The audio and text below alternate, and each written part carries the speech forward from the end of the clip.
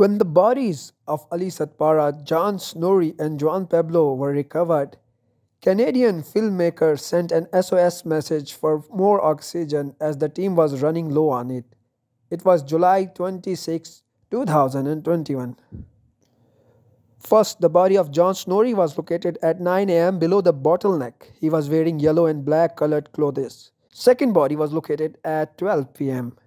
In the end, below the bottleneck, all the three dead bodies were found. But later it was stated that they could not be brought back due to high altitude. So they were buried in the snow.